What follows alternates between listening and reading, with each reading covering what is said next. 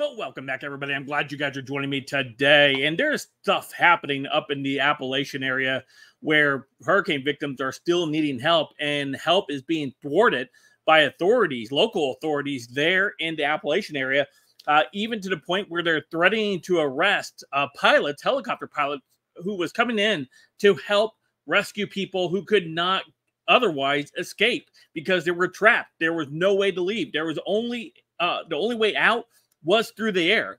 And he and his son decided to fly up to North Carolina from South Carolina and render aid.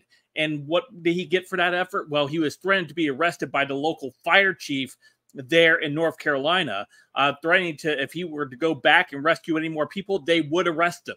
This is insane. There's other stories coming out there where the local Red Cross and FEMA are stealing people's donations. I don't have all the details on that story yet. However, that is being reported as well. So I don't know what's going on in North Carolina right now with help and with the government and with ordinary citizens trying to help their neighbors.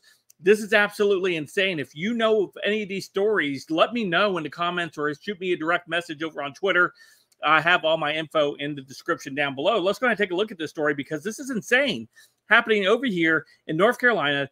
This hero pilot risking his own life, using his own resources to help get people out of danger. Let's take a listen to this story. Low cloud coverage is Lake Lure. The cries for help from people stranded without food, water, or electricity hit social media soon after the flooding last Friday. But my parents are stuck there. Their address is Banner Elk.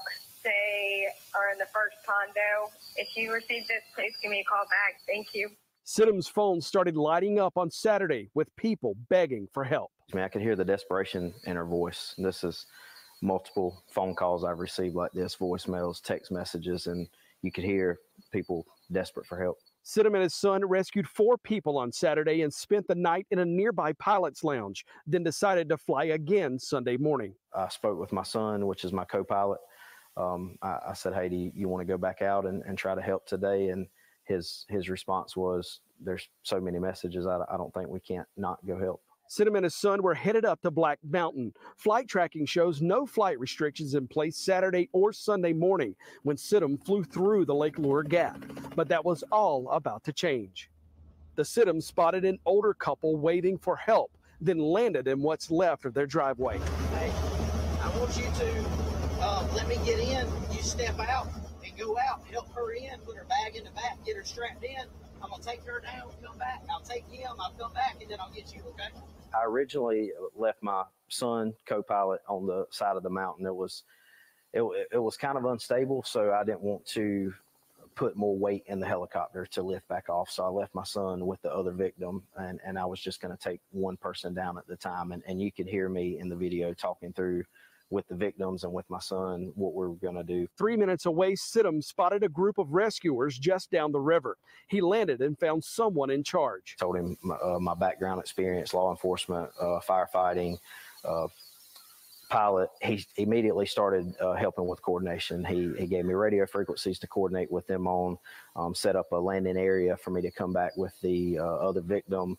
And in the middle of the whole conversation and then blocking the road off, I was greeted by the, at that time I didn't know, but Lake Lure fire chief or assistant chief maybe, and he shut down the whole operation.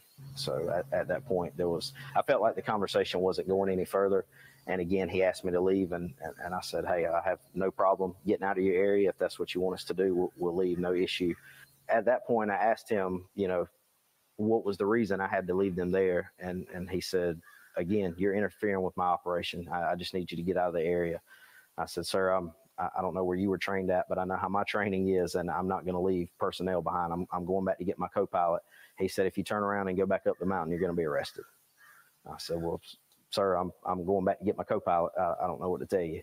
And he said, I'm letting you know. And at that point, he waved for 2 law enforcement officers to come over and told me that again, if I go back up the mountain, I would be arrested. He flew the 3-minute trip back, picked up his son, and left the woman's husband behind. Sure, he was flooded with emotions and trying to rescue other people and I just felt that it was best at the time to leave. So I did follow his instructions, and I had a conversation with the female victim before I left, apologizing and explaining. She was standing there. She heard the whole conversation, and they were both very, very surprised, very upset. The husband, as I was leaving off of the side of the mountain at that point, separated from his wife, he was upset. I can only imagine. Sidham and his nearly 1,400 flight hours turned his chopper around and headed back to South Carolina, passing people waving for help along the way. As I was actually leaving to go back to get my son, the original chief or captain that I spoke to, his crew and himself, they came back over and said, "Hey, man, we can't tell you to go get the victim. We can't even ask you to go get the victim, but we can tell you if you come back with the victim, we'll have you a designated landing spot, and they won't. We'll make sure they don't come over here."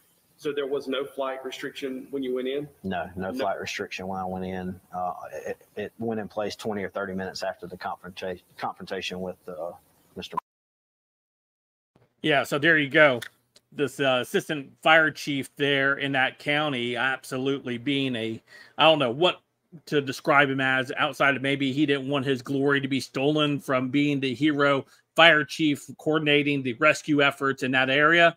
However, anytime there is a massive disaster, all help is welcome, especially if it's going to help advance rescue victims who otherwise couldn't be gotten to any quicker than outside of being airlifted out of there.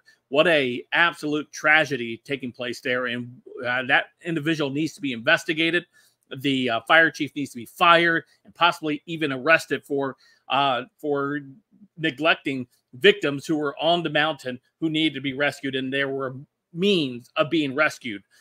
These people are absolutely disgusting. Anyway, let me know what you guys think. If you guys have any more info, let me know in the comments or reach out to me via Twitter. My DMs are always open, so shoot me a DM if you have any more info. Anyway, let me know what you guys think. Don't forget to hit that like and subscribe. And until next time, I'll see you guys later. Have a great day.